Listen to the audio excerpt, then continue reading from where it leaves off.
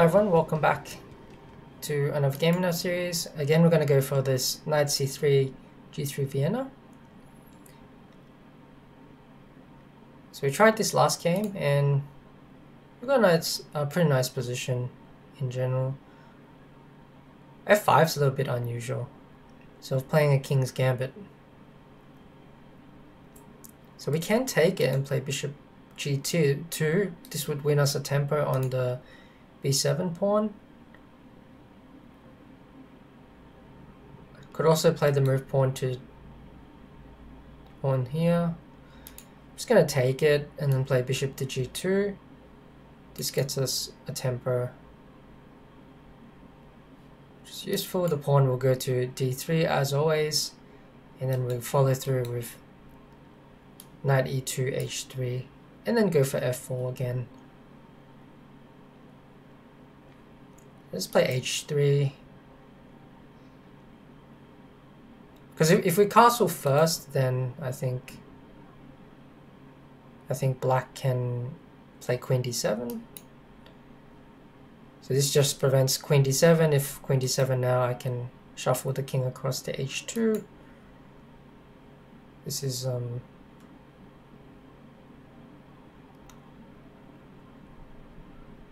generally the position we're aiming for as white.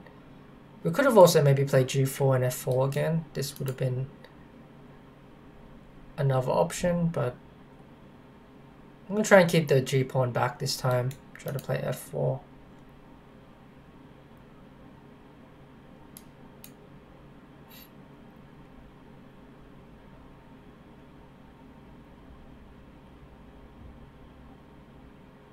e4? e4 just a blunder, isn't it? So we just take the pawn. It's undefended. So that's just a free pawn. Yeah, I've noticed with 10 flat time controls with no extra time added that opponents will make a lot more mistakes. So if you're playing a time control where you don't have extra time, it's a little bit different from say 15-10 or one of those time controls. Because definitely your opponents will make a lot more mistakes, so you sort of need to use the clock to your advantage a little bit more. There I played knight to d5 just to hit the pieces and try to provoke black in capturing, which he did. And now there's a beautiful square here on e6 for my knight. I can go knight d4, knight e6. And since there's no light squared bishop, it's completely unchallenged. So I can play the move knight into e6.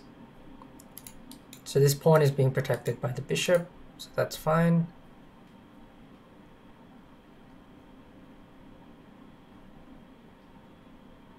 And we also have this plan, of course, of pushing our kingside pawns up the board.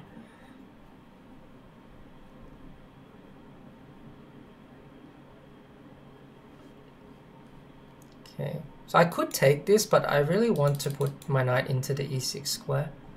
So I'm probably not going to take it right away. We'll play knight e6 first.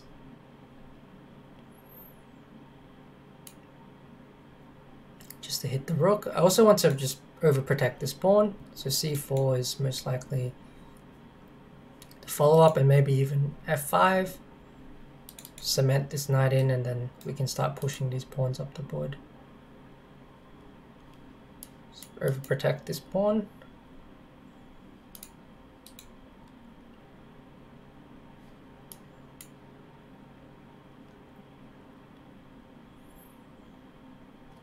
Okay, so knight b5. I suppose black wants to play the knight to c7 to try to challenge this knight on e6, but we can just overprotect this knight with the pawn on f5, start pushing these pawns up. We can also chase this knight away with a4, and this is protected. I don't see any reason why we can't just start the attack, so we go g4.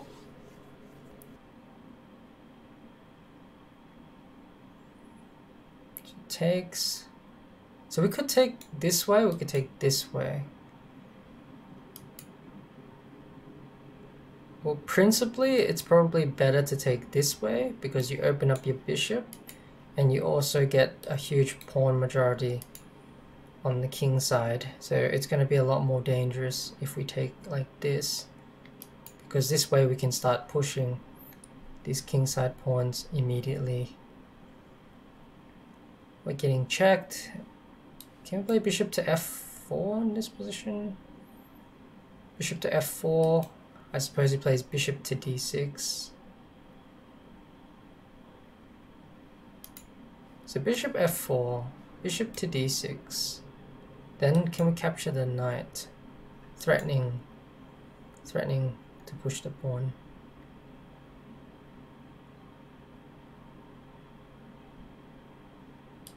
It recaptures back at some point, and maybe there's some queen g4 check after we move our king.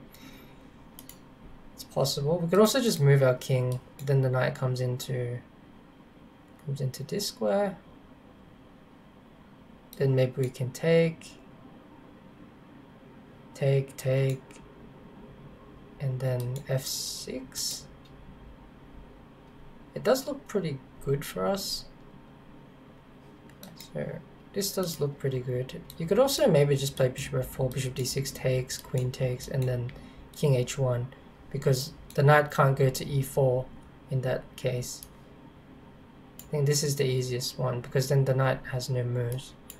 Then we just take and play king h1. So you can't get knight e4 here because bishop takes and it's pinned, and the knight has no squares, so it's trapped.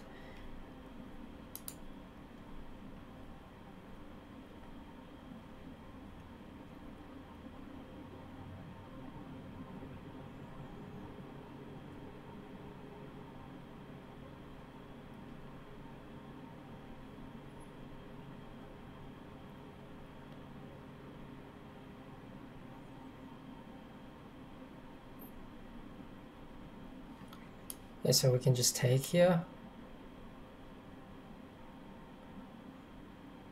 Queen in there. I think I just moved the bishop back. And then, oh, I suppose we just push our pawns. Just push the pawns up the board. And then we have e7 as well coming. e7, f7.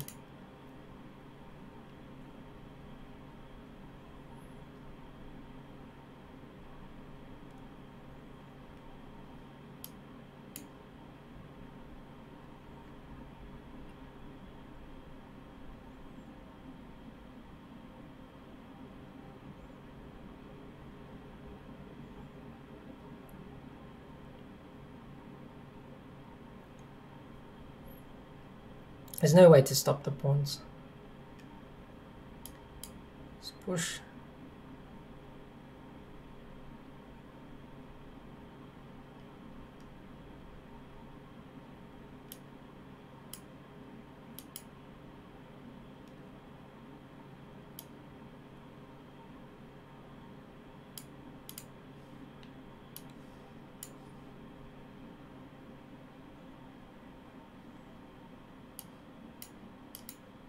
They're just straight queens. And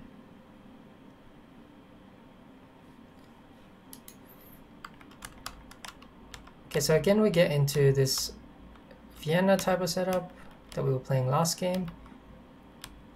So same sort of thing, h3, king h2, and then we go for pawn to f4. So most likely what should have happened is pawn takes on f4, and then probably we take back with either the knight or the bishop. Not sure which one. Maybe the knight, just because you can put the knight into the f4 square, but this also develops the bishop, so it's probably fine as well. With a roughly equal position, it's okay. But after our opponent blundered with the move pawn to e4, then of course we are completely winning here. So we play the move knight to d5. It's important that you don't get too carried away too quickly. Just be careful moves like f5. You can play it, but just watch out for weakening these sort of squares around your center with e5 and so on. But of course you can go immediately for something like this, and it should be very, very strong as well. But I just wanted to stop anything from black happening on d5. Also control the e5 square so the knight doesn't hop into there, and instead we went for this e6 square and supported it. And once we got a very nice knight on e6 and not much counterplay from black, then we started pushing our pawns up the board with f4 and g4, which is of course our plan in this opening all along. So I hope you all enjoyed this game. Thanks for watching, and I will see you on the next one.